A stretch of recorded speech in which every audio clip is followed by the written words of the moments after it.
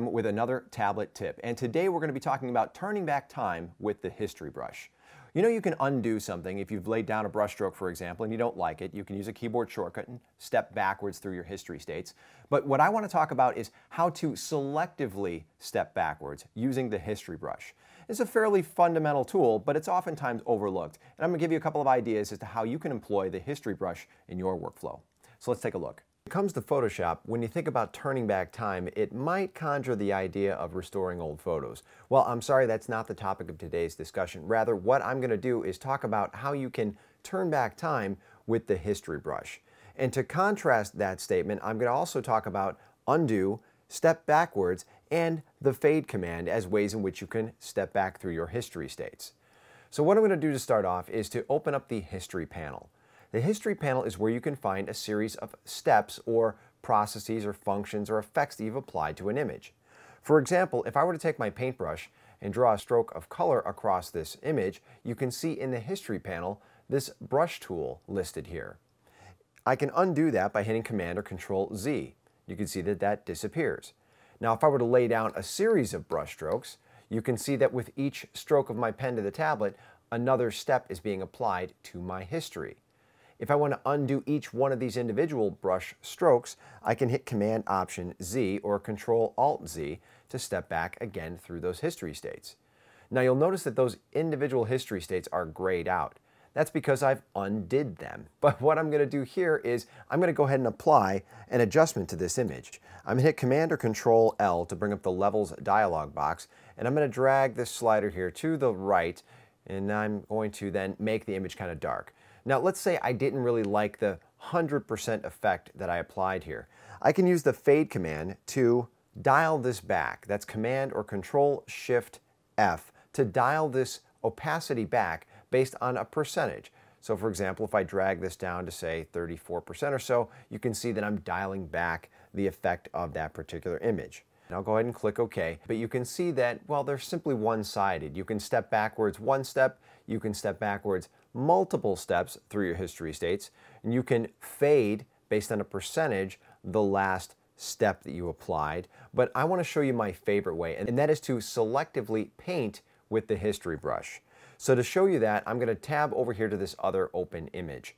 Now in this case, let's go ahead and close the history panel up here. I've got this great image of an old Ford truck in front of this old barn, and well, I like the exposure in some areas, but I'd like to lighten it up in others. So what I'm going to do is this. I'm going to go under Image, I'm going to come down here to Adjustments and go to Brightness and Contrast.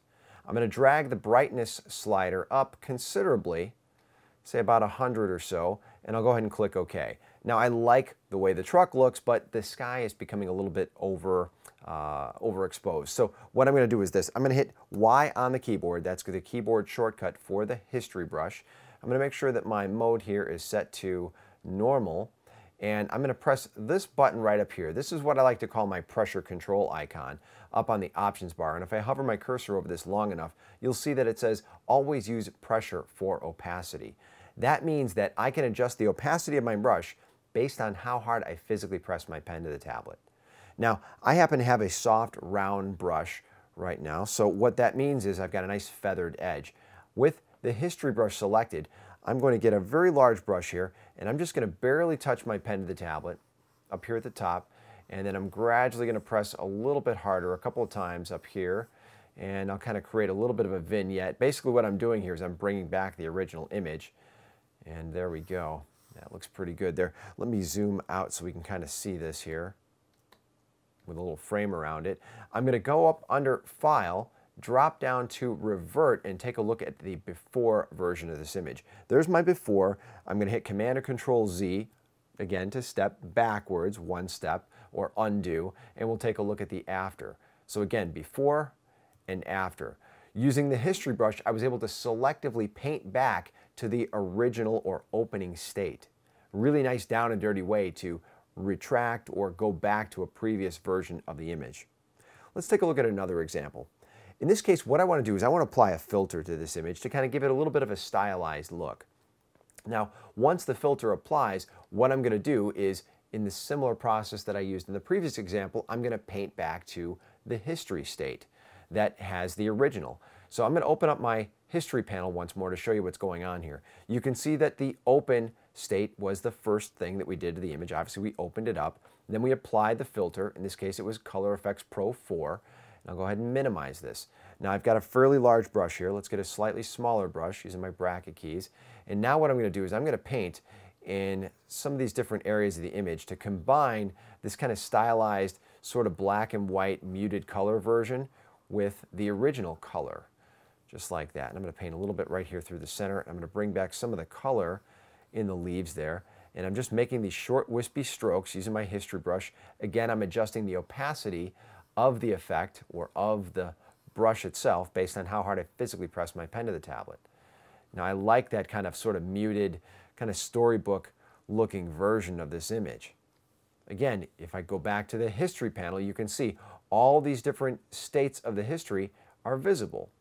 Now keep in mind that what happens here is that the history panel keeps 20 steps by default in Photoshop. That is 20 steps or brushstrokes or effects in a rolling list within the history panel. If I were to go back to any one of these individual states, you can see how I've stepped backwards through my history manually. Well, this is the same type of a concept if I were to step backwards using the keyboard shortcut. Command or Control, Option or Alt, Z. You can see again manually it steps back through those individual history states. So again, this is a nice way of stepping back through history once you've gone ahead and painted with the history brush. All right, let's take a look at one more example here. This is a really unique way of using the history brush. One of the things that you can do here is you can use the history brush to paint with various blend modes. And that's what I want to do. I'm going to select that history brush and I'm going to come up here under the blend modes on my options bar and I'm going to change the mode from normal to screen. Screen is a popular way of lightening up an image. And what I want to do here is I want to add a little bit more sunlight or maybe a little bit more shine on this young lady's hair. So again, I'll point out that on the options bar I still have that pressure control icon turned on and I'm adjusting the effect of this brush based on how hard I press my pen to the tablet. And I should say I'm adjusting the opacity. Let's go ahead and add some highlights there. And I'm going to change that blend mode from screen down here to multiply. I should say up here to multiply. Let's add a little bit more contrast here.